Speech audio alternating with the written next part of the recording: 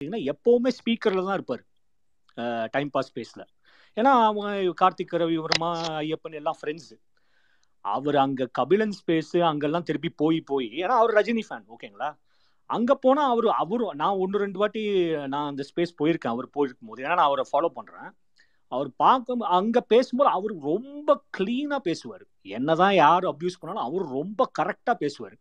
ஆனால் அவரையும் பயங்கரமாக கடிச்சு வச்சு, நீங்கள் ஸ்பீக்கர்ல தானே இருக்கீங்க, அப்போ அந்த தலைவர் இது பண்றாங்களே, ஏன் நீங்க இந்த மாதிரி பண்றீங்க, அவரை ஒரு மாதிரி ஓவரா கடிச்சு வச்சு அவரா அதனாலதான் வந்து லாஸ்ட் ஒரு 3 to 4 months பாத்தீங்கன்னு வச்சுக்கோங்களேன், அவரை கூப்பிட்டாதான் அவர் ஸ்பீக்கருக்கு வருவார், இல்லாட்டி வரவே மாட்டார்.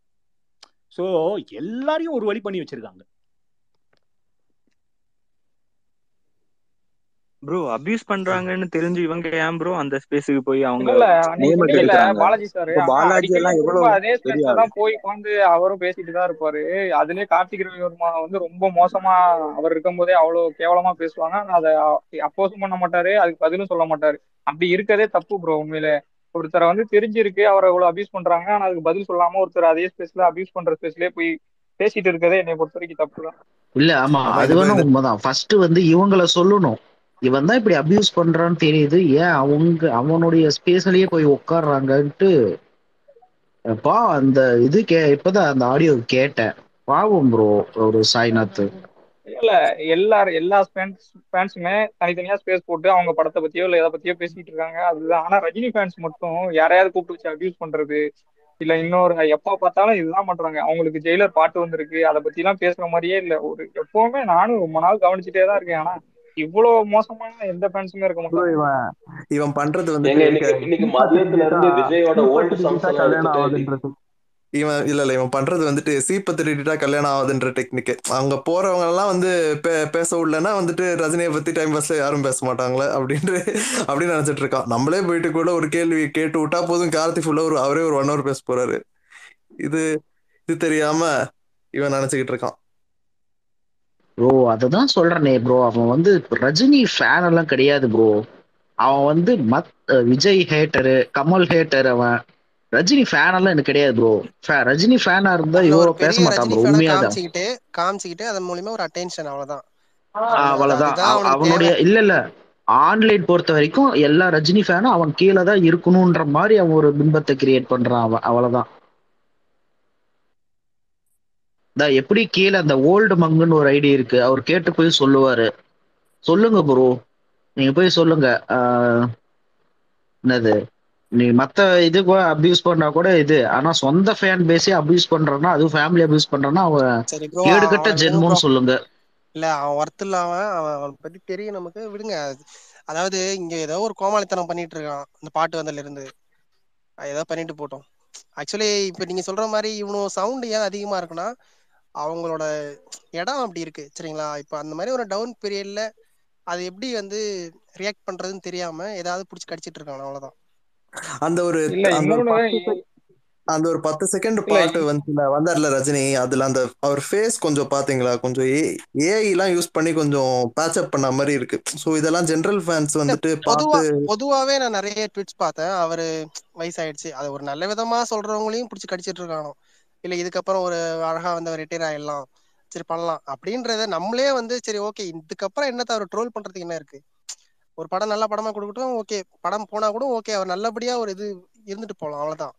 பொதுவா சொல்றவங்களையும் போய் வந்து நீ ஏன் இதை சொல்ற, அவர் இன்னமும் வந்து 10 படம் நடிப்பாரு. அவங்களுக்குள்ள ஒரு ஒத்துமை இருக்கு. எப்படின்னா ஒரு ரஜினி ஃபேன்ஸ்னா இதுதான் ஃபாலோ பண்ணா அதான் ஃபாலோ பண்ண ஒரு ஒத்துமை இருந்துச்சு. இவன் ஒருத்த உள்ள போயிட்டு தனியாக்கிட்டான். அதாவது ரஜினி ஃபேன்ஸ் வந்து ஒருத்தர் ஒரு மாதிரி ட்ரெண்ட் பண்ணாக்கா இவன் வேற மாதிரி ஒரு பக்கம் ஒண்ணு பண்ணின்னு இருப்பான் உட்காந்துட்டு. கேட்டாக்கா அவங்க கூட நான் கோஆபரேட் பண்ணேன், நான் என் ஸ்டைல நான் பண்ண ஒண்ணு பண்ணிட்டு போறேன்னுட்டு. ப்ரோ இவன் அண்ணத்தை நீதான் வந்து இதுல இருந்து என்ன தெரியுதுன்னா நீதான் வந்து எல்லாத்துக்கும் தலைமையா இருக்கணும்னு நினைக்கிறே தவிர உனக்கு மேல யாரும் இருக்கக்கூடாதுன்னு நினைக்கிற. அப்படிதான் அவன் பண்றதெல்லாம் இருக்குது. அப்ப அது அவங்களுக்குள்ள பேசிதான் அது ஒரு முடிவு எடுக்கணும். நம்ம பேசி 10 பேர் புரிஞ்சுக்க மாட்டானு சொல்றேன். அவனும் சைடுல இருக்க அவனும் புரிஞ்சுக்க மாட்டானு. இவன் தான் ஃபைட்டர் ஐடி போல இருக்கு, நமக்கெல்லாம் நம்ம எல்லாரையும் இவன் தான் கேக்குறான் அப்படின்ற மாதிரி அது அவனுக்கு போய் இது பண்ணிட்டு இருக்கான். அந்த ராணா நீங்க சொல்றீங்களா, அவர்லாம் நம்மகிட்ட பேசிருக்காப்ல, ஆனா அவர் அந்த அளவுக்கு பேச மாட்டாரு. ஆனா இவங்க எல்லாம் வந்து க்ளோஸ் சர்க்கிள், அந்த ரஜினி ஃபேன் சர்க்கிள்ல ரொம்ப அவர் கொடுக்குற அப்டேட் எல்லாம் கொஞ்சம் உண்மையா இருக்கும். நான் பாத்திருக்கேன். Rana decent bro. நானே நிறைய இதுல ஃபேன் ஃபைட்ல நானே நிறைய பாத்துருக்கேன். ராணா இல்ல டீசென்ட். நிறைய பேரு டீசெண்டா தான் இருக்காங்க. ஆனா அந்த ஸ்பேஸ்ல வந்து ஸ்பேஸ் ரஜினி ஃபேன் ஸ்பேஸ் அப்படின்னா கபிலன் தான் ஹெட். அதுதான் ஆனா அதை அப்போஸ் பண்ணிட்டு ஒரு டீசென்டான ஸ்பேஸா நடத்தலாம் அவங்க நினைச்சு. ஆனா அது ஏன் பண்ண மாட்டாங்கன்னு தெரியல. அத கேள்வி கேட்கறவன ஒதுக்கி வச்சிடறான் ப்ரோ. அத கேள்வி கேட்கற ரஜினி ரசிகனே அவன் ஒதுக்கி வைக்கிறான். அவன் நீ ஏன்டா இப்படி பண்ற அப்படின்னாக்கா உனக்கு என்ன அப்படிதான் பண்ணுவான்னு அவன். அவங்க அதனால அவங்களுக்குள்ளே சண்டை வருது, ஒற்றுமை இல்ல. கபிலன் வந்து ரஜினி ஃபேன்ஸ்க்கு வந்து ஒரு வேட்டை நாய் மாதிரி, அவ்வளவுதான். அதுக்கு தான் யூஸ் பண்றாங்க. ஒரு அபியூஸ் பண்றதுக்கு அவங்க சைட்ல இருந்து ஒரு ஆள் வேணும், அதுக்கு மட்டும்தான். இந்த வாழைப்பழத்தை தூக்கி வாயில வைக்கிறதுன்னு என்னது, அது அடிக்கடி சொல்றான். என்ன பண்றான்னு தெரியல. அவன் ஒரு டெம்ப்ளேட் வச்சிருக்கான். யாரு ஸ்பேஸ்ல இது பண்ணாலும் ஒரு டைப்பான ஃபார்மேட்ல ஒரு காமெடி பண்றது, அவங்களை ட்ரிகர் பண்றது, இது மட்டும்தான் அவன் பண்ணுவான். அவனுக்கு வேற எதுவுமே தெரியாது. அவனே ஏதோ ஒரு காமெடி பண்ணிட்டு அவனே சிரிச்சுக்குவான். ஒரு ஃபார்மேட் வச்சிருக்கான். அதை தாண்டி அவனுக்கு வேற எதுவுமே பண்ண தெரியாது. ஹலோ சொல்லுங்க ப்ரோ. இல்ல அதெல்லாம் காமெடின்னு சொல்லாதீங்க ப்ரோ, அது அவனே காமெடின்னு சொல்லிக்கிட்டாதான் உண்டு. காமெடினா எது தெரியுமா, அந்த 10 செகண்ட் ஒண்ணு பண்ணாரு பாத்தீங்களா, கண்ணாடியை மாட்டுறது, அதுக்கு அந்த உஷ்னு அந்த சவுண்ட் எஃபெக்ட் பாத்தீங்களா. இன்னுமாடா இதை பண்ணிட்டு இருக்கீங்க, ஒரு 40 வருஷமா இதான் பண்ணிட்டு இருக்கானுங்க, இது வந்து இன்னும் ஒர்க் அவுட் ஆகும்னு நினைச்சு பண்ணிட்டு இருக்காங்க. அதுதான் உண்மையான காமெடி. ஆனா இதுக்கு எதுக்கு ஜானி மாஸ்டர் கூப்பிட்டு வந்தானுங்கன்னு தெரியல. அவரே கொரியோகிராஃப் பண்ணிருப்பாரு.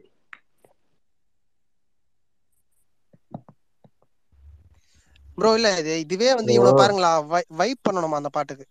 அதாவது இவனை ஒரு ஹேஷ்டாக் ஒன்று போட்டு அந்த பாட்டு இதெல்லாம் வந்து ஒரு என்ன சொல்றது, நம்ம இன்ஃப்ளூயன்ஸ் பண்றதா எப்படி இவனுல எப்படி கிளப்பி விடணும் அப்படின்றது கரெக்டா தெரியும். இந்த பாட்டெல்லாம் அவ்வளவு ஒர்த்தே நல்லா இல்ல ப்ரோ. உண்மையே பொதுவாவே சொல்றேன், பாட்டுலாம் ரொம்ப ஆவரேஜ் தான். அனிருத் அந்த அளவுக்குலாம் ஒன்றும் பெருசா போடவே இல்லை. இதுக்கு போய் ப்ரோ இந்த ஊர்ல எல்லாம் கிராமத்துல எல்லாம் இந்த ஆடல் பாடல் வைப்பாங்கல்ல, அதுல வந்து திடீர்னு லாஸ்ட்ல இந்த மாதிரி ஏதாவது வயசானவங்க ஆடுவாங்க தெரியுமா, அந்த மாதிரிதான் இருந்துச்சு உண்மையில. இல்ல நான் அவரை சொல்ல பாட்டே சொல்றேன், தமன்னாவே ஓவரா ஹைப் பண்றானு. ஒண்ணுமே இல்ல, என்னத்த இது பண்றான் எனக்கு புரியல. எனக்கு ஓவரா ஹைப் பண்றானோ. இல்ல சமந்தா கூட நான் தமன்னாவே ஏத்துப்பேன். வந்து இந்த லஸ்ட் ஸ்டோரிஸ் அதெல்லாம் வரலன்னா யாருன்னு கேட்பானுங்க. என்னது ஐ மீன் இவ்வளோ இதெல்லாம் இருக்காது. இந்த லஸ்ட் ஸ்டோரிஸ் வந்து ரொம்ப ஹைப் ஏறிடுச்சு. இல்ல அதுல அவர் வந்து ஆட வேண்டிய ஒரு இதே இல்ல. அந்த பாட்டு முழுக்க முழுக்க ஒரு தமன்னாக்கான பாட்டாவே முடிச்சிருந்தாலே அது வந்து இல்ல இன்னைக்கு ஒரு வீடியோ பார்த்தேன், ஒரு ப்ரோ இருக்காருல ரியாஸா, அவங்க பொண்ணு ஆடிட்டு இருக்கு. என்னத்த சொல்ற, அந்த வீடியோ பாத்தீங்களா என்ன? ஆமா ப்ரோ, அது ரஜினியை ட்ரால் பண்ற மாதிரி. இப்போ ப்ரோ இல்ல அதாவது சப்போர்ட் பண்றதுல நினைக்க வேணாம். அவங்களுக்கு இவ்வளவு நாள் அப்டேட்டே இல்லாம இருந்துச்சு, ஓகேவா. இப்போ ஒரு அப்டேட் வந்துச்சு, ஒரு சாங் வந்துச்சு, அதுல அவர் வந்து ஒரு 10 செகண்ட் வந்தாருன்னு வச்சுக்கோங்களேன். அந்த 10 செகண்ட் பார்த்து அவங்க அதை எப்படி வேணா என்ஜாய் பண்ணிக்கிட்டோம். ஆனா ஒரு பாட்டு நல்லா இருக்கு நல்லா இல்லைன்னு சொல்றது வந்துட்டு நியூட்ரலா ஒருத்தவங்க சொன்னா அது சரி ஆமா இல்லைன்னு சொல்லிட்டு போயிடணும். அதை விட்டுட்டு உனக்கு என்ன உரிமை இருக்குது நல்லா இல்லைன்னு சொல்றதுக்கு, அந்த மாதிரிலாம் வந்து தேவையில்லாம சண்டைக்கு வரக்கூடாது. அது மாதிரி இப்போ கேரளால புக்கிங் ஓபன் பண்ணிருக்காங்க ஜெயிலர். அங்க என்னன்னா மோகன்லால் போட்டோ போட்டுதான் அங்க புக்கிங்கே ஓபன் பண்ணிருக்காங்க. ரஜினி போட்டோவே போடுறது கிடையாது. அப்ப எப்படி ப்ரொஜெக்ட் ஆகுது? மோகன்லால் படம் ஜெயிலர் வர்றது மாதிரிதான் கேரளால. நார்த் இந்தியாலன்னா நம்ம லவ் ஸ்டோரிஸ் தமன்னா. இதுக்கும் நாரடிக்கும் அந்த கவலாக்கும் என்ன டிஃபரன்ஸ்? ஃபர்ஸ்ட் டே வியூஸ் தெரியுமா இருக்காது? ஃபர்ஸ்ட் டே இதுக்கு எவ்வளவு வந்துச்சு, அதுக்கு எவ்வளவு வந்துச்சு? அது 16.6 மில்லியன் ப்ரோ. இது வந்து 9 பாயிண்ட் சம்திங். ஏதோ நாரடி அடிஸ்டன்ற ரேஞ்சுக்கு பேசிட்டு இருக்காங்களே. அத ப்ரோ அது என்ன தெரியுமா, அந்த நாரடி வந்து இன்ஸ்டாகிராம் ரீல்ஸ்ல வந்து இந்த பாட்டு வந்து காவலா பாட்டு வந்து 1 மில்லியன் அப்படின்னு போட்டிருக்கானுங்க. சாரி 1 மில்லியனா 10 மில்லியன், அது வந்து அபிஷியல். இது வந்து நாரடி வந்து ஏதோ ஒரு ஃபேன் போட்டது வந்து 400K என்னமோ போயிருக்கு. அதை தூக்கிட்டு வந்து அடிச்சிட்டான்ட்டு. அதான் ஃபேன் பேஜ்ல சன் பிக்சர்ஸோட ஃபேன் பேஜ்ல லைக் பண்ணதை எடுத்து கம்பேர் பண்றாங்க ப்ரோ. எவ்வளவு அறிவு கம்பேர் பண்றானுங்க. அவங்களுக்கு அறிவுன்றது அவ்வளவுதான் ப்ரோ. அதுதான் ஏதோ ஒரு இடத்துல அடிச்சிட்டாங்கன்ற பெருமை தான், வேற என்ன. மத்தபடி யூடியூப் பத்தி ப்ரோ அது அப்ப கூட வந்து ஒரு ஃபேன் பேஜுக்கும் அபிஷியல் பேஜுக்கும் அவங்க இது பண்றானுங்கன்னா அப்படி அவங்க எவ்வளவு பெரிய தற்கூரியா இருப்பானுங்க. அப்படி இல்ல ப்ரோ, இவங்க தற்கூரியா. இதுல இத போடுறது யாருன்னா நியூஸ் சேனலுக்கே ஓனரான சத்யன் ராமசாமி ப்ரோ. இந்த ப்ரோ ட்வீட்டை ஷேர் ப்ரோ பண்றது. அவனை அவன் விடுங்க ப்ரோ, பெரிய அவன் ஒரு மென்டல் ப்ரோ. க்ளோன். அவனுக்கு ஒண்ணுமே தெரியாது ப்ரோ. நீங்க வேற, நீங்க அவனதான் அப்படிதான் நினைச்சிட்டு இருக்கீங்க. அவனுக்கு ஒண்ணுமே தெரியாது. சத்தியனுக்கெல்லாம் ஒன்னும் தெரியாது. இவன் எப்படி அவன் ப்ரோ அவன் நியூஸ் அவன் சேனல்ல அவன் அப்படிதான் கூப்பிடுறானோ? பேச நினைச்சிட்டு இருக்கீங்களா? ப்ரோ இல்ல கொஞ்சம் சத்யனுக்கு ட்ரிகர் நம்ம பண்ணி விட்டா நண்பர், கெட்ட வார்த்தை நம்ம பேச நண்பர் தான், ஆரம்பிச்சிருவான் டிஎம்ல அவன். இன்வைட் பண்ணுவாருங்க. இன்வைட் பண்ணிட்டீங்க. டிஎம்ல தான் இருக்கானா கீழே? பேசுவாப்ல. இருக்கானா கீழே? கூப்பிடுங்களேன் அவனை. இல்ல இருந்தானாக்கா மேல. கீழலாம் இல்ல, டிஎம்ல சும்மா பேசுவாப்பா இல்ல சொல்றேன். இல்ல வைபர், ஒரே நிமிஷம். இப்போ ஒரு ப்ரொடியூசர் வந்து ஒரு பாட்டோட யூடியூப் லிங்க் தானே ட்விட்டர்ல ஷேர் பண்றான். அப்போ ஆமா அதுல எவ்வளவு வியூஸ் வருது அதானே கவுண்ட். ப்ரோ. இவனுக்கு இவங்க சம்பந்தமே இல்லாம இன்ஸ்டாகிராம இல்ல தூக்கின்னு வந்துட்டு இவங்க வந்து அதுல பத்தல நாங்க பத்தல அஜித். சாங்கே அடிக்கல ப்ரோ. புரியுதா? பத்தல சாங்கே இவங்க புரியுது இன்னும் புரியுது. அடிக்கல. உங்க ப்ரொடியூசர் அபிஷியலா யூடியூப் லிங்க் தானே ஷேர் பண்றான். அப்ப அதுல வர வியூஸ் லைக்ஸ் தானே கவுண்ட். லைக்ஸ் கூட விட்டுருங்க, வியூஸ் கவுண்ட் எடுத்துக்கலாம், எத்தனை பேர் பாக்குறாங்கன்ட்டு. ஏன்னா லைக்ஸ் பத்தி எல்லாம் பேசுறதுக்கு அவங்களுக்கு தகுதி இல்ல.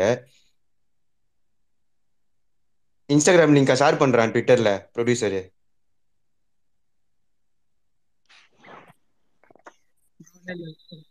நம்மளுக்கு இன்ஸ்டாகிராம் வர லிங்க் ஷேர் பண்ணி அதுல ரெக்கார்ட் அடிச்சு நீங்க பேசணும். ஷேர் பண்ணது யூடியூப் லிங்க்.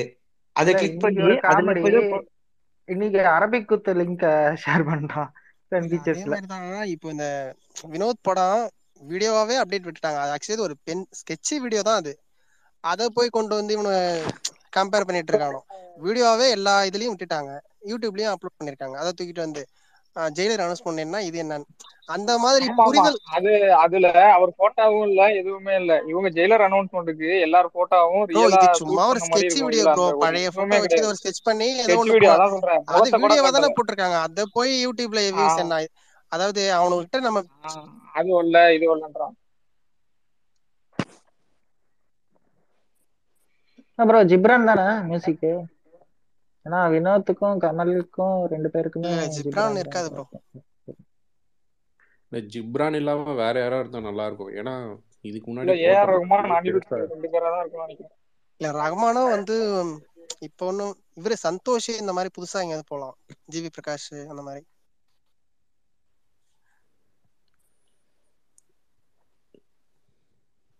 யாருக்காவது தெரியுமா ஏதாவது இன்சைட் சோர்ஸ் ஏதாவது?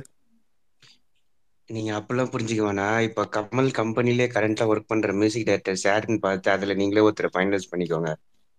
அதுல எல்லாருமே இருப்பாங்களா எப்படி பார்த்தா? ஆமா. இல்ல இல்ல, மணிரத்னம் படத்துக்கு ஏஆர் ரகுமான் டிஃபால்ட் ப்ரோ, அதை விட்டுருங்க. அது கணக்குல நீங்க சேர்க்க வேணாம். இப்போ நம்ம தனுஷ் படத்துக்கும் சிவகார்த்திகேயன் படத்துக்கும் ஜிவி பிரகாஷ் தானே மியூசிக்கு. ஸோ அப்போ இதுக்கும் ஜிவி பிரகாஷ் இருக்கலாம், சொல்ல முடியாது. இல்ல ப்ரோ ஜிப்ரான் எதுவும் லைக் பண்ணலன்னு நினைக்கிறேன். அந்த அனௌன்ஸ்மெண்ட் எதுவும் லைக் பண்ண மாதிரி இல்லைன்னு நினைக்கிறேன். அதனால அவர் இருக்க வாய்ப்பு கம்மி தான். ஆனா வினோத்தோட ரெகுலர் மியூசிக் வந்து ஜிப்ரான் தான். அப்படி யோசிச்சா ஜிப்ரானும் இருக்கலாம், சொல்ல முடியாது. 2 படத்துக்கா பண்ணாரு அவரு? ஆமா தீரன், ஆமா bro. இது 4 படம் இல்ல பண்ணாரு. சித்திரங்கவேட்டை. வலிமை கூட பண்ணாரு. வலிமை கூட பேக்ரவுண்ட் ஸ்கோர் அவர் தான் பண்ணாரு. சாங் மட்டும் தான் இவன் போட்டது. அண்ட் பியூர் இது நேர்கொண்ட பார்வையில மட்டும் தான் கம்ப்ளீட் ஈவென்ட் சங்கராஜா. பட் இல்ல இது வந்து வினோத்தோட முடிவா இருக்காதுன்னு நினைக்கிறேன். ஆக்சுவலி ஆர்கேஎஃப்ஐலயும் ஏதாவது ஒண்ணு இது பண்ணுவாங்கல்ல. ஏன்னா ஜிப்ரான் நான் எதனா இல்லைன்னு சொல்றேன்னா, ஏற்கனவே ஆர்கேஎஃப்ஐ ப்ராஜெக்ட்ல அப்படியே ஜிப்ரான் மேல இவங்களுக்கு ஒரு நல்ல ஒப்பீனியன் இருந்ததுன்னா கண்டிப்பா கொடுத்துருப்பாங்கல்ல. 2-3 படம் பண்ணிருக்காரு இல்ல ஜிப்ரான். முன்னாடி பண்ணிருக்காப்ல. நான் சொல்றது இப்போ நிறைய ப்ராஜெக்ட் இருக்குல்ல, அதுல ஏதாவது ஒரு வாய்ப்பு கொடுத்துருக்கலாம். அப்படிலாம் இல்லாம டைரக்டா வந்து கமலுக்கு வாய்ப்பு கொடுக்குற மாதிரி இருக்காதுன்ற. அதனால அவர் இருக்க வாய்ப்பு கம்மி தான். அப்போ அணி இல்ல ஜிவி தானா? ரெண்டுத்துல தான் இருக்குமோ ப்ரோ? அனிருத்தும் வாய்ப்பு கம்மி தான் ப்ரோ. அவர் இருக்க மாட்டாருன்னு அணி நினைக்கிறேன். அணி வந்து வாய்ப்பு ரொம்ப ரொம்ப கம்மி. ஆமா அவர் இருக்க மாட்டாரு. வினோத்துக்கு வேணா இந்த மாதிரி சந்தோஷ் அந்த மாதிரி போகலாம். சந்தோஷ் நாராயணன் இல்ல ஜிவி பிரகாஷ் கூட ஓகே தான்.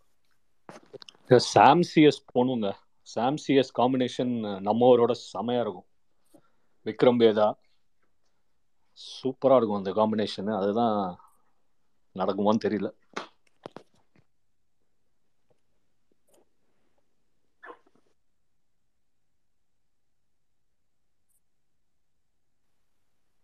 அனிருத் ஒரு ரேஞ்சில் போயிட்டு இருக்காரு. அவர் என்ன கேட்டீங்கன்னா லைக் ரஜினி படத்துக்கு போடுறத கொஞ்சம் ரெஸ்ட்ரிக்ட் பண்ணிக்கிட்டாருன்னா அவர் கரியருக்கு நல்லதுன்னு நினைக்கிறேன். எனக்கு ஷாருக் கான் விஜய் படத்துக்குலாம் போட்டிருக்காரு. இப்போ தேவையில்லாம இந்த பாட்டு போட்டு கொஞ்சம் அவமானப்பட வேண்டிட்டு அவமானத்துக்கு ஆளாகிறாரு. இல்ல இன்னொன்னு இவனை வந்து கொண்டு வந்து இந்த பழைய வாரிசுல ஆனது இதெல்லாம் கொண்டு வந்து ஒரு ஒப்பீனியனா கம்பேர் பண்றானு பாத்தீங்களா? அது எப்படிதான் உங்களுக்கு வந்து என்ன சொல்றது, இவரோட ஏஜ் தெரியுது முகத்திலே. இவர் ஆடக்கூடாதுன்னு கிடையாது. அதாவது ஐட்டம் சாங்ல இவர் இருக்கக்கூடாது அந்த மாதிரி எல்லாம் எந்த இதுவுமே கிடையாது. இருக்கலாம், பார்த்தா தெரியணும்ல. பார்த்தாலே வந்து அவர் என்ன நிலைமையில இருக்காருன்னு தெரியுது.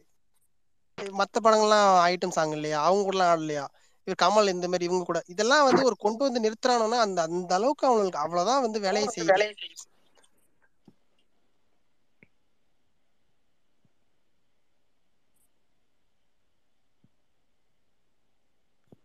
நான் நிறைய ட்வீட்ஸ் பார்த்தேன், இந்த மாதிரி ராஷ்மிகா போட்டோலாம் தூக்கிட்டு வந்து போட்டு இருந்தானோ. இது டிஃபெண்ட் பண்றதுக்கா? இந்த 70 வயசுல தமன்னா கூட டான்ஸ் ஆடுறது டிஃபெண்ட் பண்றதுக்கா? ஆமா, அதான் தூக்கிட்டு வந்து போட்டிருக்கானோ, உங்க ஹீரோ வந்து ஆள் இல்லையா அப்படின்ற மாதிரி ஏதோ ஒண்ணு போடணும்ல, அதுக்காக சொல்றேன். அதே மாதிரி பழசுக்கு போயிட்டு அவன் புன்னகை மன்னன்ல வந்து ரேகா வந்து கிஸ் அடிச்சிட்டாரு, அவர் வயசு அவங்க வயசு என்ன அப்படின்றதெல்லாம். அதாவது ஏதோ ஒரு டிஃபெண்ட் பண்றதுக்கு ஒரு பாயிண்ட், அதாவது அவனோட அந்த இது எதிர்பார்க்கவே முடியாது, நம்ம எதிர்பார்க்கவும் கூடாதுன்னு நினைக்கிறேன். ஆனா அவனை போடுறது நம்மள ட்ரிகர் பண்ணிடும், ஏன்னா அந்த அளவுக்கு முட்டாள்தனமா ஒண்ணு போட்டுருவானோ. நாங்க போட்டதை பாக்கலையா திரும்பி? இது மீனாவா குழந்தை மீனாவை பார்த்தா அதான் சொல்றேன் ப்ரோ. அவர் ரீசெண்டா கூட ஒரு விழாவில் சொல்றாரு, மீனா தான், மீனா, ஸ்ரீதேவி, இன்னொருத்தவங்க 2-3 பேர் தான் எனக்கு பிடிச்ச நடிகைனே சொல்லியிருப்பாரு. அந்த அளவுக்கு எப்படி ரசிச்சிருக்காரு. இல்ல நீங்க சொன்னீங்க விக்ராந்த் ராணாலாம் பேசும்போது ரொம்ப ஒழுக்கமயிர் மாதிரி இருந்தோம், எனக்கு ரொம்ப டீசென்ட் மாதிரி பேசுவானுங்க.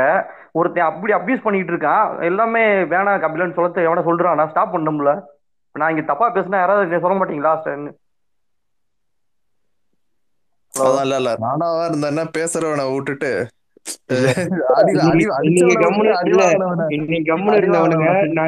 நாளைக்கு கபில நான் அண்ணாதான் எவனா சொல்லும் போது எவனா வாய் தரக்கூடாது, இதே மாதிரி கம்முன்னு இருக்கணும்.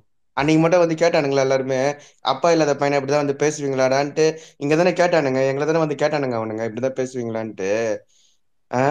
அப்ப அவன் எவ்வளவு கஷ்டப்படுவான் அந்த மாதிரிலாம் என்னென்ன கேள்வி கேட்டானுங்க. அப்போ இன்னைக்கு ஒருத்தனுக்கு திராணி இல்லையா கேட்கறதுக்கு? சுத்தி எத்தனை பேர் சுத்தி இருக்கிறவன் எல்லாருமே ரஜினி ஃபேன் தான். ஒருத்தன் கேட்டானா கபிலன் அம்மா இல்ல பாவம் இப்படிதான் பேசுறானுங்களே தவிர, ஏன்டா உனக்கு என்னடா அந்த மாதிரி ஒருத்தன் எவனா வாய்ஸ் ரைஸ் அவுட் பண்ணானா அவனுக்கு எதிரா? அவனுங்களுக்கு தெரியல. இப்ப விஜய் ஃபேன்ஸ்ல எடுத்துக்கிட்டா எங்களுக்கு இண்டிவிஜுவலா சுதந்திரமா நாங்க என்ன பேசணுமோ அது பேசுவோம். ஆனா அவன் வந்து நான் சொல்றதா நீங்க கேட்கணும், நான் என்ன பேசணும் நீங்க தான் அடிமைன்ற மாதிரி வச்சிருக்கான். அவங்களுக்கு புரிய மாட்டேங்குது. அவன் பேசல போனா அவன் சொல்றதான் கேட்கணும். இவங்களுக்கு ஒரு ஒப்பீனியன் கிடையாது, ஒரு இது சொல்லக்கூடாது. எப்படி சொல்லலாம் தலைவரை பத்தி, அதை எப்படி சொல்லலாம், குறை சொல்லலாம், இது எல்லாத்தையும் கண்ட்ரோல் வச்சிருக்கான் தான் தான் அப்படின்ற மாதிரி போயிட்டு இருக்கு. அந்த பேசுறத யூடியூப்ல போட்டு காசு தனியா பாத்துட்டு இருக்கான், சேனல்ல ஏதோ ஒண்ணு வச்சிருப்பான் போல, ஃபைட் பண்றதா எடுத்து எடுத்து போட்டுட்டு இருக்கான். இவன் ரஜினி ஃபேன் கிடையாது, ஹேட்டர்னு தெரியுது, விஜய் ஹேட்டர். அது அவங்களுக்குள்ள ஒரு சண்டை வந்து பெருசா வெடிக்கும் போது தான் தெரியும் யார் யார் எப்படி எப்படி பிரியிறானுங்கன்ட்டு. ஆனா இப்ப வரைக்குமே ஒற்றுமை கிடையாது, ஒவ்வொருத்தரும் தனித்தனியா தான் இருக்கிறானுங்க அவனுங்களுக்குள்ள. ப்ரோ இது எப்படி தெரியுமா, ஒப்பீனியன் மாறும். நீங்க இப்போ ஜெயிலர் படத்து மேல நம்ம எவ்வளவுதான் வந்து ரொம்ப எக்ஸ்பெக்டேஷனே இல்லாம வந்து வச்சுங்களா, குறைந்தபட்சம் ஒரு 30% நம்ம இது பண்ணாலே படம் ஓகே அப்படின்ற மாதிரி போயிடும். இப்போ அந்த மாதிரிதான் நம்ம வந்து ரொம்ப ஒரு நெகட்டிவா நம்ம வந்து ரியாக்ட் பண்ணாலும் படத்துக்கு ஒரு எப்படி சொல்றது, அதுக்கு சாதகமா போக வாய்ப்பு இருக்கு. இல்ல இப்ப காமனான ஐடிஸ் எல்லாம் இப்ப வந்து கிரிட்டிசைஸ் பண்ணுது, ரொம்ப ஒரு கண் இதா இருக்கு, ரொம்ப மாதிரி இதா இருக்காரு அப்படின்னு நிறைய வெளியில வருது. இன்னும் அசிங்கப்படுவாப்புல நான் பாக்குறேங்க. ஒழுங்கா போயிட்டு இருக்கணும், நம்ம வயசு ஏஜுக்கு ஏற்ற மாதிரி இருக்கணும். இல்ல ரொம்ப அசிங்கப்படுவாப்புல அந்த ஆளு. இல்ல இவனுங்க இட்டிஸ் பிரசாந்த் வேற திட்டிட்டு இருந்தாங்க, எதுவும் கமெண்ட் போடல அந்த பாட்டு வந்து. எத்தனை நாளைக்கு நீங்க வந்து அந்த கண்ணாடி மாட்டுறதே வச்சு இது பண்ணிட்டு இருப்பீங்க? இல்ல ப்ரோ அதுதான் சொல்றேன், அதுவே படத்துக்கு பாசிட்டிவா போக இப்ப வாய்ப்பு இருக்குன்னு பார்க்கும்போது சொல்றேன். நான் பழைய பால பார்க்கும்போது நல்லா இருந்துச்சு, இப்ப பார்க்கும்போது என்னடா இது பாவமா இருக்கு அப்படின்ற மாதிரிதான் இருக்கு. ப்ரோ இப்ப நம்ம இந்த பாவமா இருக்குன்ற விட நம்ம படம் பார்த்ததுக்கு அப்புறம் மாறும்னு சொல்றேன். ஒரு சின்ன ஒரு இது என்னன்னா, இப்பவே வந்து நிறைய பேர் விமர்சனம் பண்றோம்ல, என்னங்க டான்ஸ் ஆடுறாரு அப்படி. இப்போ இவ்வளோ ரொம்ப அந்த படத்து மேல இவரோட ஆக்ஷன் மேல ரொம்ப கம்மியான ஒரு எக்ஸ்பெக்டேஷனோட நம்ம இருப்போம். அந்த கண்ணாடி மாட்டினதே வந்துட்டு பிளேபேக் ஸ்பீடு வந்து 0.50 வச்சு மாட்டின மாதிரி இல்லையா உங்களுக்கு எல்லாம் பார்க்கும்போது?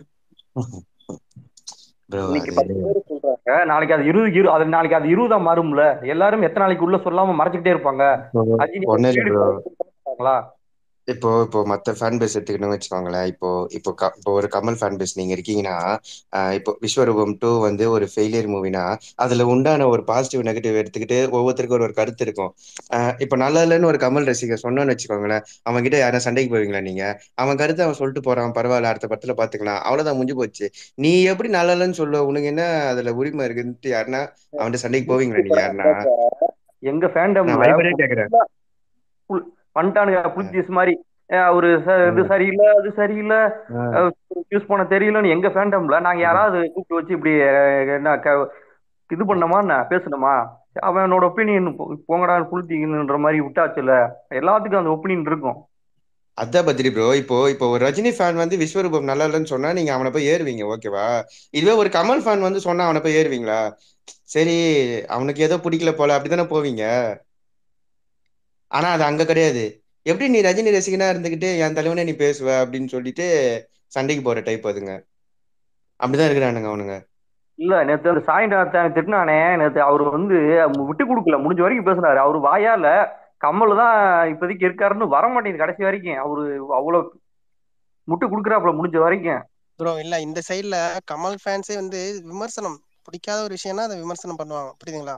அது வந்து ஒரு என்ன சொல்றது, ஒருத்தவங்களுக்கு ஃபேன்ஸா ஆகும் போதே வந்து அது அந்த ஒரு முதிர்ச்சி வந்துடும் ப்ரோ. ஒருத்தவங்களுக்கு நம்ம ஃபேன் ஆகுறது அப்படிதான். அவரோட ஐடியாலஜி என்ன, அவரோட கருத்துக்கள் என்ன, அதெல்லாம் நம்ம பார்த்து தானே இதாக வரும். அதனால நீங்க இந்த சைட்ல வந்து என்னை பொறுத்த வரைக்கும் ரொம்ப ஒரு, நான் கூட என்ன விட்டுருங்க, நான் பார்த்த மத்தவங்கள்ட்ட பேசின வரைக்குமே ரொம்ப ஒரு இந்த அளவுக்குலாம் இறங்கி பேசுறது கூட கிடையாது நிறைய பேர். அவங்க இது சினிமாவே ரஜினி தான். சினிமா ரஜினி இல்லாட்டி சினிமாவே கிடையாது. உலகமே அழிஞ்சிரும். அவரு ஒருத்தர் பிறக்க முடியாது சூப்பர் ஸ்டார்னு இன்னும் போம்பூர் கூதி மாதிரி பேசிட்டு எரிச்சல் மயிரை கிளப்பிட்டு இருக்கானுங்க.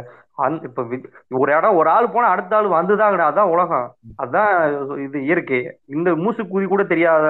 இல்ல இல்ல அது ஓகே ப்ரோ, நான் அதுதான் சொல்றேன். அது வந்து இப்போ இந்த படத்துக்கு நீங்க இந்த பொதுவான நிறைய நம்ம விமர்சனம் பண்றோம்ல, அதெல்லாம் வந்து படத்துக்கு நீ ஒருத்தர் பிறக்க மாட்டான், எங்க ரஜினி தான் இந்த மெண்டல, ஒரே ஒரு மெண்டல் தான், எவனும் கிடையாது, நாங்க ப்ரோ. தான். ஃபர்ஸ்ட் நல்லா இல்லைன்னா நல்லா இல்லைன்னு ஒத்துக்கிற தன்மை இல்ல ப்ரோ.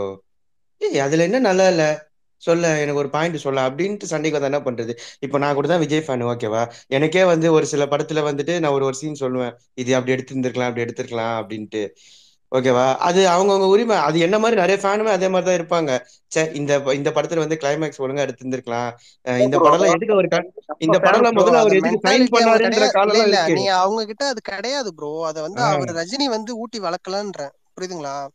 அவங்களுக்கு எப்படின்னா எக்ஸ்பெக்டேஷனே ரொம்ப கம்மியா இருக்கும் ப்ரோ. அதாவது ரஜினி இது பண்ணா போதும். 2-3 ஐடிஸ் லேடிஸ் ஐடிஸ் போட்டிருந்தாங்க, அவங்கள சோசியல் இதுல அவங்கள போட்டு போய் பாத்தீங்கன்னா அப்படி திட்டி வச்சிருக்கானுங்க. போட்டோஸ் எடுத்து மார்க் பண்ணி போட்டு, இவ எப்படி நீ எல்லாம் என்னடி சொல்ற கருத்து அப்படின்னு. கடைசி வரைக்கும் உங்க கூட சேர்ந்துக்கிட்டு எல்லாரும் சொல்லுவாங்க எல்லாம் சூப்பர் ஒண்ணு சூப்பர் ஒண்ணுன்னு. இல்ல இல்ல, அவரை பத்தி நானே ஆக்சுவலி பேசுறது இல்ல. அது ஏதாவது பண்ணிட்டு போறாப்ல, ஏதாவது ஒரு ஹிட் கொடுக்கணும்னா கொடுத்துட்டு போறாப்ல, அவ்வளவுதான். ரெமோ ஆக்சுவலி இவ்வளவு ரியாக்ட் பண்ண, அதுதான் நான் இப்ப சொல்ல வந்தேனே. ஆக்சுவலி அதான் சொல்ல வந்தேன். அவங்கள அப்படி கன்க்ளூட் பண்ண முடியாது ப்ரோ. இப்போ இந்த ட்விட்டரு வாட்ஸ்அப்லாம் இல்லாம நார்மலா இப்போ ஒரு ஒரு 45 வயசால் ஒரு 50 வயசால் ரஜினி ஃபேன் வச்சுக்கோங்களேன், அவரோட வே ஆஃப் அந்த டாக்லாம் வேற மாதிரி இருக்கும், ஓகேவா? அவர் இந்த மாதிரிலாம் மரண முட்டுலாம் கொடுக்க மாட்டாரு அவரு, அது ஆஃப்லைன்ல இருக்கிறவங்களா. நான் அதை வந்து சாய்நாத்தை புடிச்சு திட்டும் போது கேட்டேன், அவர் வந்து அந்தாலும் பேசவே தெரியல, அம்மா இறந்துட்டாங்க பேசாதங்க அப்படிதான் பேசுவேன்றியா. கேட்கும் போது கஷ்டமா இருக்கு, தானே அவன் அப்படின்ற மாதிரி. இவன் ஒரு ஆளுன்னு நீங்க உட்காந்து கேட்டுட்டு இருக்காங்க ப்ரோ. அது சுத்தி இருக்கிறவங்களே அதை கேட்காத போது நம்ம என்ன ப்ரோ பண்ண முடியும்? அது நான் ஃபாலோ பண்ணாத எல்லாமே டிஎல்ல வருது, என்ன மயிறு அது டிசைன் தெரியல. இல்ல ரெமோ, அந்த டாபிக் விட்டுருவோம். இங்க வந்தோ, அதாவது அது பேருனா ஒரு அந்த சிவாஜி படம் ரிலீஸ் ஆச்சு தெரியுங்களா? சிவாஜி படம் ரிலீஸ் ஆகும்போது அந்த டைம்ல தேவி தியேட்டர்ல உட்கார்ந்துன்னு டிக்கெட்டுக்காக பேசின்னு இருக்கிறோம். First day night show full, ஓகேங்களா, இல்லைன்னு சொல்ல.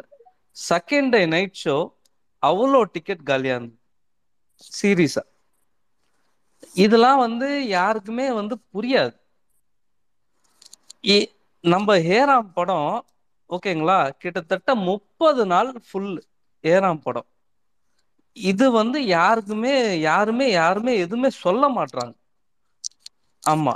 ஏன்னா அவரு அவரு தசாவதாரம் ஒரு ஃபங்க்ஷன்ல சொல்லியிருப்பாரு அவரு. இந்த மாதிரி ஒரு கலெக்ஷனை கரெக்டா எடுத்துட்டு போய் மக்கள் கிட்ட சேர்க்கணும், அப்போதான் வந்து சரியான ஒரு ஒரு புரிதல் வரும் மக்களுக்குமே அப்படின்ட்டு. அவர் சம்பாதிக்கிறது வெளில தான், அவர் படத்துல தான் போடுறாரு, இல்லைன்னு சொல்லல. ஓகே. அதே மாதிரி இவங்க ஏன் பண்ண மாட்றாங்க அதை? ஈவன் ரஜினியா இருந்தாலுமே சரி. இல்ல ஒரு நிமிஷம், அதெல்லாம் நம்ம எல்லார்ட்டையும் எதிர்பார்க்க முடியாது ப்ரோ. சரிங்களா? இவரோட இது வேற மாதிரி. சரி, அது விடுங்க. அது அது விடுங்க ப்ரோ. விக்ரம் பாக்ஸ் ஆபீஸ் எவ்வளவு ப்ரோ? நீங்களே சொல்லுங்களேன். விக்ரம் கலெக்ஷன் அது ஆர்கேஎஃப் இப்ப ப்ரூஃப் கொடுத்தாங்களா அப்படின்னு கேட்பாங்க. இல்ல அதுதான் விக்ரம் கலெக்ஷன். சும்மா சொல்லுங்களேன். 400 கோடி 450 கோடி சொல்றீங்களா? சொல்லுங்க. விக்ரமோட கலெக்ஷன் வந்து எவ்வளோன்னு சொல்லுங்க. இப்ப நீங்க அந்த கலெக்ஷன் சொன்னீங்கன்னாக்கா அவனுக்கு வந்து என்ன கேட்பானுங்கன்னா, ப்ரொடியூசர் ப்ரூஃப் இருக்கான்னு கேட்பானுங்க. இதுதான் அவனுங்க. அதோட இந்த 2.0 800 கோடி சொல்லிடுவாங்க. இல்ல இப்போ இவரு இது சொன்னார்ல, கமல் 50s பத்தி சொன்னார்ல, அதுலயே அவர் கொஞ்சம் ஒரு உள்குத்து இருக்கும். அதுலயே ஒரு விஷயம் சொல்லியிருப்பாரு, நீங்க கவனிச்சீங்கன்னா தெரியும். அதாவது வந்துட்டு மலையாளத்துல மோகன்லாலுக்கு ஆச்சரியம், மம்முட்டிக்கு ஆச்சரியம், அமிதாபுக்கு ஆச்சரியம், சிரஞ்சீவிக்கு ஆச்சரியம், இவன் இருக்க, அதாவது கமல் இருக்கிற இண்டஸ்ட்ரியில இவன் எப்படி வந்தான் அப்படின்னு ஒரு வேர்டு சொல்லியிருப்பாரு. அது என்னன்னா, கமல் இருந்தும் நான் ஜெயிச்சு காட்டிட்டேன் பாத்தியா அப்படின்னு ஒரு அங்கேயும் ஒரு தற்பெருமை தான். ஸோ நம்ம கமல் 50 கூட வந்துட்டு அவர் நல்லா பேசினாருன்னு நினைக்க வேணாம். ஸோ அவர் எப்போதுமே அவருக்கு அந்த ஒரு சுப்பீரியாரிட்டி காம்ப்ளெக்ஸ் இருக்கும். பட் வெளியில வந்து ஒரு ஹம்பிளான ஆள் மாதிரி காமிச்சுப்பாரு. இல்ல அது வந்து ரீசெண்டா நான் நிறைய இந்த PS1 ஆடியோ லான்ச்லாம் கிட்டத்தட்ட அப்படித்தான் உள்குத்து வச்சுதான் நிறைய பேசினாப்புல. அது நிறைய பேருக்கு புரியல. அது நீங்க இந்த விஜயகாந்த் இவர் வந்து லாஸ்டா ஒண்ணு சொல்லுவார்ல, இவரு எம்ஜிஆர் வந்து இது என்ன சொன்னாங்க, என்ன எடுக்க சொன்னாங்க அப்படின்றதெல்லாம் பேசும்போது இவர் ரஜினி சொல்லுவாப்புல, விஜயகாந்துக்கு ஒரு கேரக்டர் சொல்லிட்டு கமலுக்கு வந்து பொன்னியின் செல்வன் அந்த ஜெயம் ரவி கேரக்டர் சொல்லுவாப்புல. அதெல்லாம் வந்து தேவையே இல்லை. லாஸ்டா இவர் பேசி முடிச்சதுக்கு அப்புறம் திரும்பவும் சொல்லுவாரு. அதெல்லாம் வந்து ஒரு உள்குத்து தான். ஓகே, இவர் கமலை வந்து எந்த இடத்துல வச்சு பாக்குறாரு அப்படின்றது அதுல நல்லாவே தெரிஞ்சுது. அந்த கதை தெரிஞ்சவங்களும் இவர் சொல்லும் போது இந்த கேரக்டர் இவருக்கு கமலுக்கு இதுதான் பொருத்தமா இருக்குன்னு சொல்லும் போது தான் அவரோட எண்ணம் என்ன அப்படின்றது நமக்கு தெளிவா தெரியுது. அதுக்கப்புறமும் வந்து இவர் கமல் சொல்லுவாரு, சிவாஜி வந்து உங்களை இந்த மாதிரி எல்லாம் சொன்னாப்ல அப்படின்னு இவரு ஒண்ணு பெருந்தன்மையா ஒண்ணு சொல்லுவாப்ல. அது சொன்னதுக்கு அப்புறம் திரும்ப இவர் பண்ணுவாரு. ஆனா அவரு பேசுனதுனால தான் அந்த படத்துக்கு 550 கோடி, இல்லைன்னா வந்திருக்காது. இவ்வளவுதானே போச்சு டாக்லாம். ப்ரோ இங்க இந்த ஒண்ணு புரிஞ்சுக்கணும். பொதுவான ஒரு சைக்காலஜி என்னன்னா, நீங்க வந்து எல்லா மேடையிலயும் ஒருத்தவங்க பேசுறாங்க, அரசியல் இருக்காங்க, இவங்களாம் இப்போ தொடர்ந்து எல்லாமே ஒரு பிக் பாஸா இருக்கட்டும், இல்ல ஏதோ ஒரு நிகழ்ச்சியா இருக்கட்டும், அடிக்கடி ஒரு ஒரு செய்தியாளர் சந்திப்பா இருக்கட்டும், அந்த மாதிரி பண்றாங்கன்னா அவங்க பேசுறத எல்லாத்தையும் கேட்கறதுக்கான ஒரு இப்போ ஃபேனா எனக்கு கேட்க ஒரு விருப்பம் இருக்கும். உங்களுக்கு ஒரு பொதுவான ஒரு வேற ஒரு ஃபேனா இருக்கிறவங்களுக்கு வந்து என்ன எவ்வளவோ வீடியோகள் அவரை பத்தி பேசுறது கேட்கும் போது அந்த ஒரு எதிர்பார்ப்புகள் குறையும்னா எப்படின்னா கேட்கறதுக்கு அந்த ஒரு இது தோணாது இது. ஆனா ரஜினி வந்து அது எப்படின்னா அவரோட ஒரு ஸ்டேடம் வந்து கரெக்டா யூஸ் பண்ணுவாப்ல. தேவையான இடத்துக்கு தான் போறாரு அவரு. ஒரு ஆடியோ லான்ச்னா ஒரு சில ஆடியோ லான்ச்களுக்கு வராரு, சில அந்த மாதிரி செலக்டிவா இருக்கிறதால அவர் பேசுறதுக்கு வந்து ஒரு இது இருக்கும் தான். பொதுவான ஒரு நீங்க சோசியல் மீடியால பாத்தீங்கன்னாலே அவர் என்ன சொல்றாரு அப்படின்ற ஒரு இது இருக்கும். அது வந்து எல்லாருக்குமே இருக்கும். ஒரு அஜித் இப்போ ஏன் வெளியிலே வராம இருக்காருன்னு வச்சுக்கலாம். இப்போ ஒரு ஆடியோ லான்ச் நடத்துறாருன்னா அந்த ஆடியோ லான்ச் பத்தி எவ்வளவு பேசுவோம். கண்டிப்பா என்ன பேச போறாரு, ரொம்ப நாள் கழிச்சு ஒண்ணு பேசுறாரு வெளியில அப்படின்ற ஒரு சின்ன ஒரு எதிர்பார்ப்பு நிறைய அதிகமா இருக்கும். இது வந்து ஒரு சின்ன சைக்காலஜி ப்ரோ. இது வந்து நிறைய பேர் புரிஞ்சுக்க மாட்டாங்க. புரிஞ்சுக்காம கமல் பேசுறதுக்கு வந்து என்ன எதிர்பார்ப்பு, ஏன்னா அவர் எல்லா இடத்துலயும் பேசிட்டு இருக்காரு. அவர் வந்து தன்னை ஒரு தன்னை வீட்டு உள்ளே கூட இந்த இருந்துகிட்டு சூப்பர் சிங்கருக்கு இப்ப கூட சூப்பர் சிங்கர் ப்ரோமோ கூட பேசியிருப்பாரு. அவர் வந்து அத வந்து ஒரு இதா வச்சுக்கிறது இல்ல, நம்ம ஸ்டார்டமுக்கும் நம்ம படத்துக்கு மட்டும் பயன்படுத்துற இல்ல மாதிரியோ அது வந்து அப்படிலாம் இது இல்லாம வந்து அவர் அந்த மாதிரி வந்து தன்னை தன்னோட வேல்யூவை வந்து பாதுகாத்துக்கிட்டு கரெக்டா யூஸ் பண்ணாருன்னா அது அவருக்கும் நடக்கும். இது கண்டிப்பா. நடந்ததுன்னு அதான். ஆனா வச்சுக்கலாம். அது முன்னாடி எல்லாம் அவர் வந்து இவரு அதுக்குள்ள அடக்க முடியாது ப்ரோ. இல்ல நீங்க இவ்வளவு பண்ணி பிக் பாஸ் எல்லாம் பண்ணதுக்கு அப்புறம் தான் அவர் விக்ரம் ஹிட் கொடுத்து வர்றாரு. இதேதான் விமர்சனம் வச்சாங்க, பிக் பாஸ் வந்துட்டாரு இனிமே அவருக்கு படம் அதேதான் ஓடாது. சொல்றேன். அவரு டவுன் எந்த அது அளவுக்கு டவுன்னா நீங்க அரசியல் எல்லாம் போயிட்டு அவர் என்னன்னா அவர் பிரச்சாரம் பண்ணாது தெரியவே இல்லை. எல்லா இடத்துக்கும் போய் எல்லாரையும் அந்த மாதிரி தன்னை ரொம்ப வெளி காட்டிக்கிட்டாரு. அப்படி இருந்தும் இன்னொன்னு இப்ப அதை அவர் மீறி இப்போ வராதுன்னு என்னை வச்சுங்களா, அதுதான். இன்னொன்னு ஒரு ஒரு இவரு கருப்பழனியப்பன் சொல்லியிருப்பாரு, இவரோட அனுபவம்ன்றது ஒரு 60 வருடங்கள் சினிமாவில், சரிங்களா. அவர் பார்க்காத இப்ப 100 வருட சினிமாவில் 60 வருட சினிமா அவருக்கு இசையமைச்ச பழைய இசையமைப்பாளர்கள் எவ்வளவு பேர் இருக்காங்க தெரியுமா? அவர் நடிக்காத நடிகரே இல்லை. பழைய நடிகர்கள்ல இருந்து இப்போ வரைக்குமே எல்லாருக்கும் அவரோட கனெக்ஷன் இருக்கும். கமலுக்கு, ரஜினிக்கு கூட அது கிடையாது. கமலுக்கு எல்லா இசையமைப்பாளர்கள், எல்லா நடிகர்கள் அவர் சின்ன வயசுல இருந்து நடிச்சிட்டு இருக்காப்புல. அப்ப அனுபவம் அவர் சொல்றதுக்கு பேசுறதுக்கும் நிறைய இருக்கும். அவர் இன்னும் கூட பேச விட்டா கூட யாரை பத்தியோ ஒரு பழைய நடிகர் பத்தி பேசணும்னா அவர் பாட்டுக்கு நிறைய கதைகள் அவர் சொல்லலாம், அவரோட அனுபவங்களை பகிர்ந்துக்கலாம். அதை நிறைய பிக் பாஸ்ல நிறைய பார்த்திருக்கேன் ஒருத்தர். ஆனா அவர் நாகேஷ் இந்த மாதிரி சில நடிகர்கள் எல்லாம் பத்தி பேசும்போது ரொம்ப ஒரு எமோஷனல் கனெக்டோட பேசுவார். அது இப்போ நமக்கு புரியும் அவர் எவ்வளவு விரும்புறாரு. இப்போ ரஜினியை வந்து சூப்பர் சிங்கருக்கு கெஸ்டா கூப்பிட்டா அவர் போயிட்டு அந்த அது சரி பாட்டையா பாட முடியும்? அவருக்கு கிட்ட சத்தே இல்லை, அதுதான் மேட்ரு. இவர் எல்லா ஃபங்க்ஷனுக்கு போனாலும், நீங்க அமீரை கோட் பண்ணீங்களே, அமீர் சொன்ன அமீரா இல்ல கருப்பழனியப்பன் சொல்லியிருப்பாரு, கோப்ராவில வந்து இவங்க பேசியிருப்பாங்க. கோப்ரா ஆடியோ லான்ச்ல வந்து இவங்க பேசுனது ஏதோ இந்த ராஜராஜ சோழன் இதை பத்தி எல்லாம் கொஞ்சம் அதிகமா பேசிட்டாங்கன்னு சொல்லி அவர் சொல்லுவாரு. கமல் பேசுவாருங்க, அவருக்கு 60 வருட அனுபவம் இருக்கு, அவர் யாரை பத்தி வேணா பேசுவாரு, அவருக்கு சொல்ல வேண்டிய விஷயங்கள் இன்னும் நிறைய இருக்கு. பட் இவங்க வந்து போற வர்றவங்க எல்லாம் கொஞ்சம் ஒரு விஷயத்த மிகைப்படுத்தி சொல்றாங்க தெரியுமா, அது வந்து சரியான ஒரு இதா இருக்காது அப்படின்ற மாதிரி ஒண்ணு சொல்லுவாரு. அது உண்மை ப்ரோ. அது சில பேருக்கு தான் வந்து அந்த ஒரு எல்லாரோட பழகுற வாய்ப்பும் அவர் கிடைச்சிருக்கு. அது நிறைய இடங்கள்ல சொல்லியிருப்பாரு. அதாவது நமக்கு கேள்விப்படாத ஒரு பழைய நடிகர் பெரிய லெஜெண்டா இருப்பாங்க, அவரு கூட இவருக்கு ஏதோ ஒரு விதத்துல ஒரு கனெக்டா இருக்கும். அந்த மாதிரி எல்லாம் இதெல்லாம் வந்து இப்ப புரியல. கன்ஃபார்மா சொல்றேன், இன்னும் கொஞ்ச நாள் போனா வந்து அவர் எவ்வளவு பெரிய ஆளு, எவ்வளவு பேர் பார்த்துட்டு வந்திருக்காப்புலன்றது இப்ப புரியாது, நிறைய பேருக்கு அது புரியாது. அதனால இப்பயே நான் இந்த ஒரு சின்ன வயசுல நான் கொஞ்சம் ரியலைஸ் பண்ணிட்டேன், அப்ப எந்த அளவுக்கு கடந்து வந்திருக்காரு அவரு. கடந்து வந்து இவ்வளவு அரசியல் அதுல தோல்வி, அதுல டவுன் இவ்வளவு போயும் ஒருத்தர் வந்து தன்னை மீறி வராரு, திரும்ப அந்த பணத்தை அதிலே போறாருன்னா அவரோட நோக்கம் என்ன, அதுக்கு நம்ம மரியாதை கொடுக்கணும்ன்றதான் என்னோட ஒரு இது. அதுதான் நான் வந்து சொல்லிட்டு இருப்பேன் எப்பயுமே. அது அந்த விதத்துலதான் நான் அவரை எங்கேயோ தூக்கி வச்சிருக்கேன் கமலை.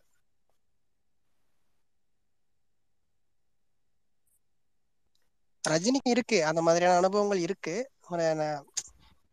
ஆனா வந்து அவரு அதை வெளிப்படுத்துறதுக்கான ஒரு இடம் இல்லைன்னு நினைக்கிறேன். இல்ல, இவர் various ஃபீல்ட்ஸ்ல பண்ணியிருக்காருல, like assistant director, dancer, அது இதுன்ட்டு நிறைய டிபார்ட்மெண்ட் ஆஃப் சினிமால இவருக்கு எக்ஸ்பீரியன்ஸ் இருக்குல்ல. அந்த மாதிரி ரஜினிக்கு இல்லை, அவர் வெறும் ஆக்டிங் மட்டும்தான். ஸ்க்ரீன் பிளே ஸ்டோரிலாம் ட்ரை பண்ணாரு, பட் பெருசாக ஒர்க் அவுட் ஆகல. ஸோ இவருக்கு எக்ஸ்பீரியன்ஸும் கம்மி, கான்டாக்ட்ஸும் கம்மி, அப்புறம் டேலண்ட்டும் கம்மி தான். ப்ரோ இல்ல ரஜினிக்கு தெரியும் ப்ரோ கமல் யாருன்னு நம்ம எல்லாரை விட ரஜினிக்கு ரொம்ப நல்லாவே தெரியும். நீங்க வேணா பாருங்க, அவர் ஒரு இடத்துலதான் வச்சிருப்பாரு கமல் மட்டுமே. ஆனா அவருக்கு ஒரு இது இருக்குல்ல, அவருக்குள்ளுக்குள்ள ஒரு ஃபீலிங் இருக்குல்ல, கமலுக்கு இவ்வளவு இருந்தும் நான் உன்னை ஜெயிச்சிட்டேன் பாத்தியா, அந்த பிரதிபலிப்பு தான் நான் சொன்னது வந்து கமல் 50 ஸ்பீச். நான் இவ்வளவு பண்ணியும் நான் வந்து உன்னை ஜெயிச்சிட்டேன் பாத்தியா அப்படின்றது இருந்திருக்கும். இன்னும் கேமே முடியலையே, கமலுக்கு இன்னும் 10 years ஆஃப் பீக் இருக்கு. தோனி மாதிரி அது ஜெயிச்சிட்டோம்னா எதை வச்சு சொல்றீங்க நீங்க? சும்மா 4 படம் 5 படத்தை வச்சோ இல்ல அதை வச்சோ இவரோட ஒப்பிடுறதுக்கே எனக்கு தெரிஞ்ச ஒரு அதான் ஓகே ப்ரோ, அவரோட மென்டாலிட்டி படியே படையப்பால இருந்து எந்திரன் வரைக்கும் பீக்லயே இருக்கட்டுமே.